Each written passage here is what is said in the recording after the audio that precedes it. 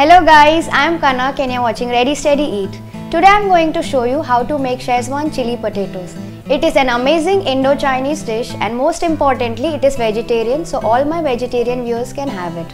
In this, it is a perfect combination of every bite of potato with perfect crunch, tang and chili. This appetizer is my husband's favorite appetizer, so let's see how to make this.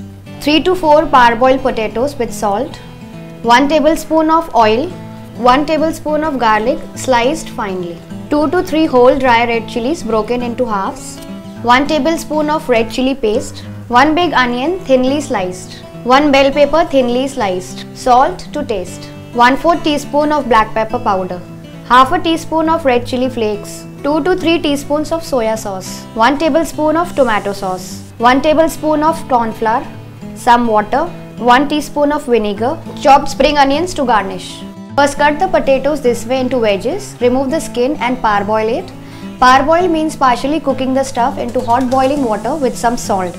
So cut the wedges and put into hot boiling water with some salt for 4 to 5 minutes until it is cooked through this way. First heat oil in a wok. Once it is hot, now add finely sliced garlic cloves and saute it until it becomes light brown. Once you see the garlic has started changing its color, now is the time to add whole red chilies to it. Fry it until all the chilies are properly fried in the oil. Before it starts burning, now immediately put onions to it. And continue sauteing it for a minute or so until all the onions become little translucent. Just enjoy the aroma of rustic flavor of the garlic and chilies you get at this point of time in your house. Now once you see that the onions have become little translucent and has changed its color this way, now is the time to add bell pepper to it and again saute it for a minute. Continue doing this until you feel that the bell pepper has cooked little, because we don't want to overcook the bell pepper as this is a Chinese dish. Now at this point you need to add salt, black pepper and red chili flakes and continue stirring it. Now is the time to add the parboiled potatoes. Here I am using the parboiled potatoes as nowadays everyone has become little health and calorie conscious. But if you want, you can make the same recipe with the help of deep fried potatoes to enhance its flavor and taste. Now keep stirring it slowly so that the potatoes doesn't break.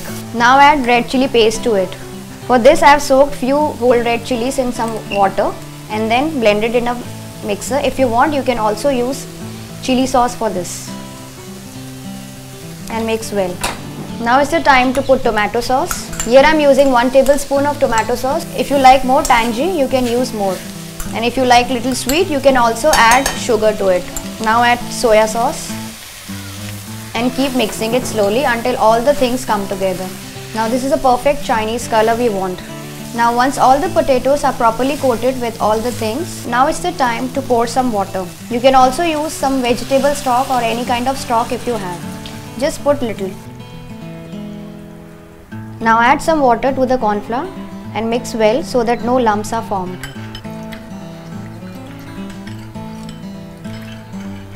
Now mix it with the potato preparation and let it boil so that you get the perfect consistency you want. Now give it a little toss. Now this is a perfect Chinese sauce consistency. Now is the time to put some vinegar. If you want, you can also add some lime juice to it. Add spring onions to it.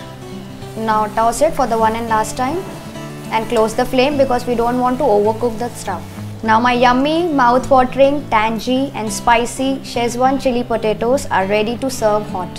Hope you like my hot, spicy and tangy Schezwan chili potatoes recipe and hope my husband also likes it. And also give me your valuable feedbacks in the comment section below. Also hit the like button and do subscribe to Ready Steady Eat for more such spicy recipes. It's me Kanak signing off. Bye bye.